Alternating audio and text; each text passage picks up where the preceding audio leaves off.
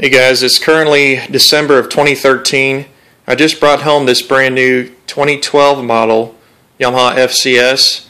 It's in the electric green. We had the dealer convert this over. This was actually the yellow color. 2012 is the only year model they made the green. They didn't have any more left in Texas, and this was the last 2012 left in Texas. It was a yellow boat. The dealer covered all labor charges, and we just paid a little extra money for the parts to have them converted over to green.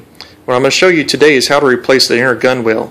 The inner gunwale is this green plastic piece that runs along the outer bumper of the boat. I believe the electric green color, which is what this boat is the only one that came with an actual color-coded inner gunwale. The rest of them are black, to my knowledge. However, I have been told that these can get gummed up. They can get dirty, and at some point, to keep your wave runner looking sharp, you may want to replace it. It's a pretty cheap part. I don't remember how much I paid for it, but it wasn't more than probably $20, and that came with both pieces. This gunwale is pretty easy to replace. The tools that you're going to need today to do that with are going to be a 10mm wrench, and preferably a ratchet wrench if you have one, which I don't. A 4mm Allen wrench, and then something I like to use is called liquid rollers. Anything will work really. You could try using Armor All or any other kind of silicone-based lubricant, and that'll help us slide in the new inner gunwale a lot easier. So that way we don't have to work as hard on it. We're going to replace this today via the front end of the boat. The inner gunwale kind of rests in a channel, which is built in and molded into this outer bumper. So inner gunwale will actually slide all the way down the length of the boat. It's easiest to do this from the front. In the front section here, you have two bolts coming from this plastic piece pointing in toward the boat, and you can access the nuts for those bolts on the back side here. They will not spin freely. The bolts are actually held in place by this plastic piece, so we can just take those nuts off the back without any problems, without having to worry about holding the bolt head. It'll already be held. The other piece we have to remove is this 4mm Allen bolt, and I've already replaced this side. I wasn't sure what I was getting into, and when I realized some of the secrets, I thought I'd make this video for you guys. Lastly, once we remove those three items, here around this area here, there's a kind of a grommet of sorts that holds this whole piece on. Basically, it's snapped into place. We'll just pop that off, which will give us access to the inner gunwale, which we can pull out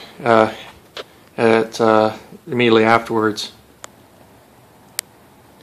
Okay, this is just to show you real quickly the two nut heads you're going to have to take off. Here's one, and the other one is right here. So we'll just have to take those two off, and then that Allen bolt.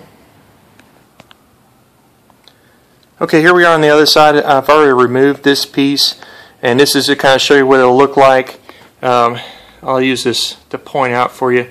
That's where the grommet is I was talking about. This is the back side of the plastic piece, and right there, that's what actually you're going to have to pop off to pull this off. This side was much easier than the opposite side, so I guess it's just dependent on the time of manufacture. Here's the inner gunwale we're going to replace. This is the black one that came with the yellow version boat.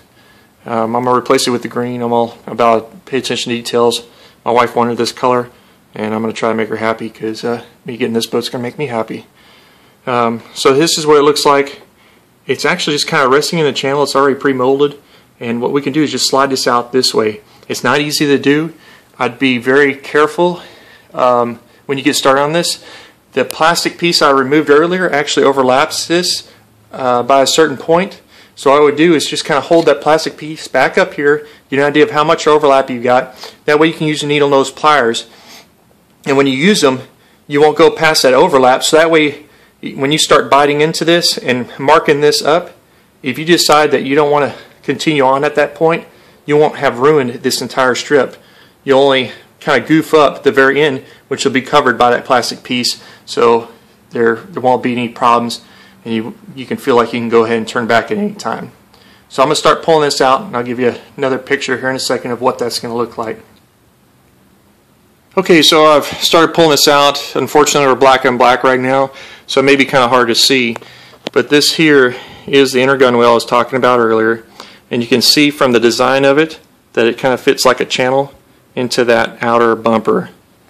When you start pulling this out, it'll just start sliding out from behind the rear corner cover.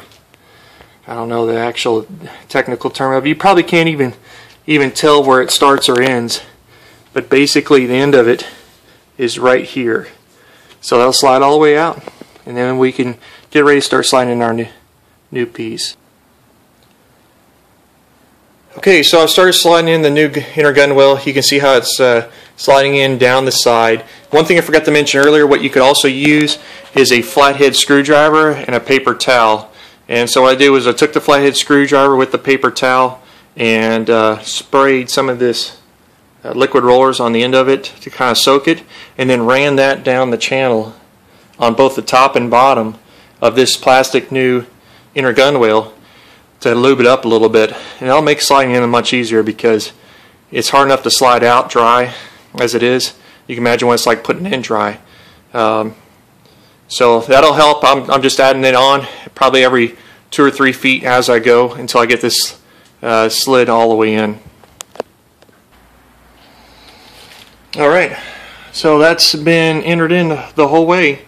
It looks good, and I think that'll hold up for quite a while. At least now I'll know in the future if I ever bang this up or kind of get it grimy or dirty, it'll be pretty easy to replace.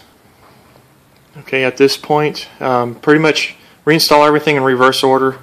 You'll have to give a outer plastic piece a little love tap to get that grommet correction, to get this point reattached. The last thing you'll need to do, I forgot to mention earlier, is you have to add a little bit of Loctite, and it's only for this Allen bolt. The Allen bolt's the only one you'll need Loctite for. The others won't need any of it. So liquid Loctite will get this back to factory standards for the most part.